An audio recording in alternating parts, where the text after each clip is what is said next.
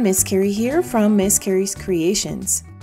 Today I have a bright, playful scrapbook layout that you can create to record your summer memories. I'm going to share how I used a few cut files to create this vivid scrapbook design and show you how easy it is to create a border with stencils. I can't wait to show you how this project comes together.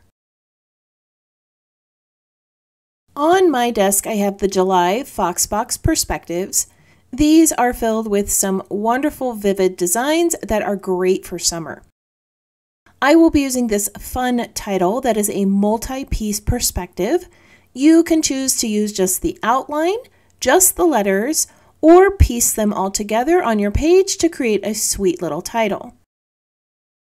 Some of my favorite pieces are these word tiles.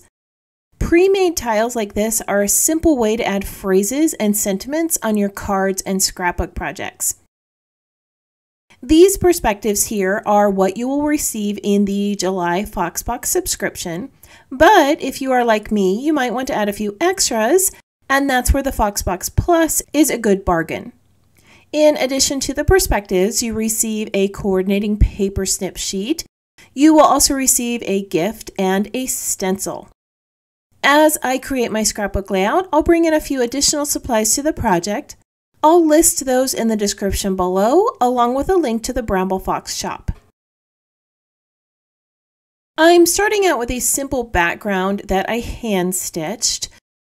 I wanted to give my page a bright, colorful background, but I didn't have any pattern paper in my stash that was large enough, so I decided to make my own. I'm going to be incorporating a few leaf images on my page. This is one of the new cut files on the Bramble Fox site, and I'll explain more about those in a moment. In the center of my page, I have a circular photo on some red-orange pattern paper and a teal plaid. To frame this, I'm going to have a little scallop frame. Now I want to give my page a more tropical feel, so I'm going to tuck all those leaves around in a circle. I cut these from 2 pattern papers to bring a little more visual interest to my design. Before I assemble the page, I want to bring in some color onto the right side of my layout, so I've grabbed a pattern paper strip from my scrap bin that matches the photo and the other elements really well. I'm also going to bring in some more pink to this side of the page, and I'm going to do that with a stenciled border. This new stencil from Bramble Fox is called Office Borders, and there are quite a few designs on here. I'm a fan of the notebook ones, but I feel like the scallop is going to be a better fit since I have a scallop frame around the photo. I want this to span the length of my page, so I'm going to draw a line along the edge so that I can easily line up my border as I move it up the layout. I'm also going to mask off the border next to it so I don't accidentally add ink to that area, and I'll secure the stencil in place with a few magnets. Of course, I'm going to choose Kitsch Flamingo for my ink because it's a great match to the flamingo mask in the photo. To apply the ink, I'm using one of Bramble Fox's small detail brushes.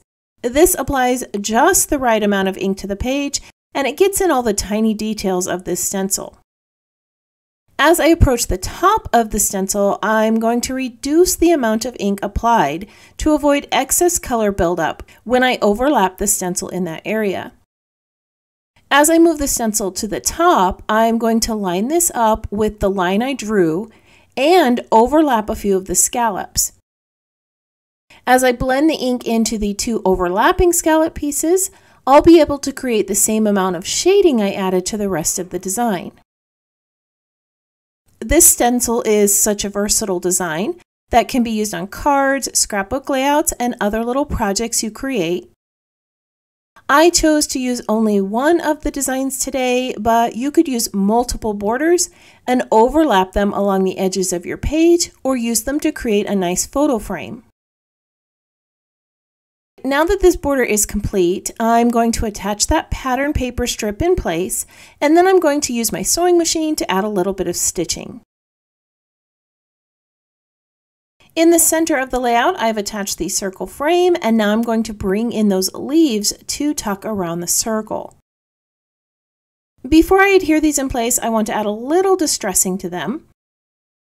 On my blending tool, I have a sanding disc.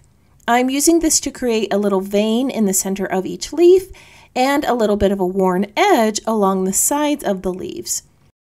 This is a really simple way to create some dimension on your leaf shapes without adding any additional color.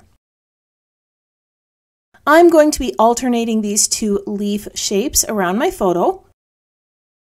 The two leaves are a few of the images included in the Bramble Fox Spring Leaves cut file. This digital download includes 9 leaf shapes designed to work with Silhouette Studio, Cricut Design Space, and Brother Canvas Workspace. Now that I have sanded all the leaves, I'm going to tuck them in place. When I get to the end here, you're going to see that I didn't quite space them correctly, so I had to go back and adjust them a little bit. I purposely used a temporary adhesive to hold these in place because I knew that I wouldn't be able to get the spacing right the first go around. With temporary adhesive, I can just make adjustments as needed, and then I'll adhere all of these in place permanently with a little bit of glue. With the leaves in place, I can add my outer scallop frame and my photo in the center of the page. Now it's time to bring in a few embellishments. I'm going to cut out a few of the items from the paper snip sheet. I want to add the little Today tab and oval. The Today tab is the same orange hue as one of the letters in the title, so this will bring more of that color to the page. I want to have my perspective title sit near the photo, but there is a lot of dimension in that area, so I need something to adhere those letters down onto, and this green oval is going to work perfectly. I'm also going to cut out a little pink label because I want some more pink on my page, and I've cut out the little circle flamingo image using a 1-inch die.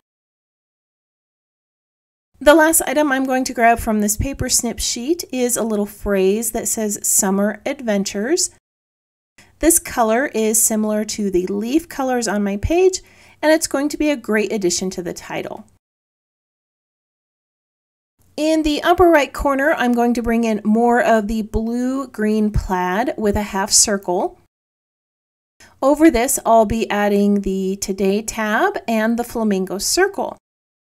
To give that flamingo the look of a flare button, I'm going to attach a little epoxy sticker over the top.